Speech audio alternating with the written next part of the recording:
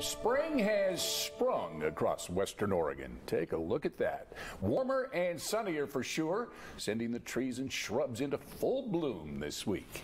KVAL Chief Meteorologist Josh Cozart joining us live now to explain how our nostrils are affected by these beautiful spring blossoms. Josh. I know. Maybe it'll give you a sick day tomorrow too, so you can get out and enjoy the little last bit of sunshine that we'll see this week. But of course, all of those trees and shrubs blossoming and the daffodils, that's sending our tree pollen counts up to 18. That's the moderate level, and expecting to hold tight onto that through the end of the week. Although the rain does help a little bit, kind of bringing all of that pollen back down to the surface of the ground. As far as the spring conditions go across the United States, moving from the south to the north, with those buds. For our case, it's from the west to the east across western Oregon. Now, the first day of spring just right around the corner. We all get to celebrate that in the wee early morning hours on Saturday. 2:37 is when we bring in that new season. And with spring, we see a little bit of everything across western Oregon. And we started off the day with the fog coverage that finally lifted, giving us those sunny skies once more across the region.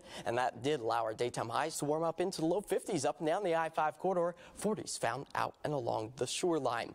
As for the colder conditions, we're going to see kind of a rinse and repeat scenario from this morning.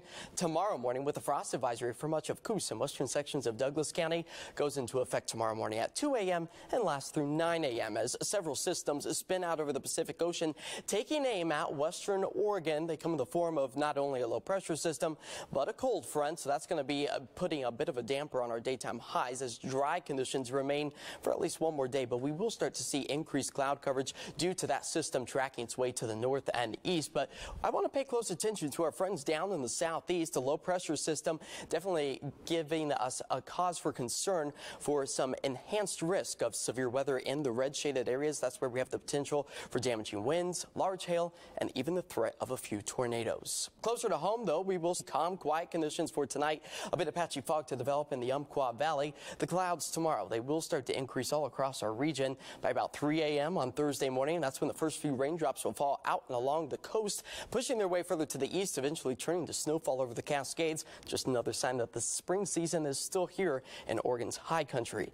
Next 48 hours, managing to put down anywhere from 1/10 to 2 to 3/10 of an inch of rainfall. Of course, the brunt of the rain will be Thursday morning into Thursday afternoon. Daytime highs returning to the upper 50s, low 60s tomorrow.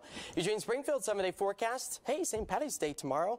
Be sure to wear your green as highs approach 60 degrees. That cold front knocks our highs back into the low 50s when we should be right around 56.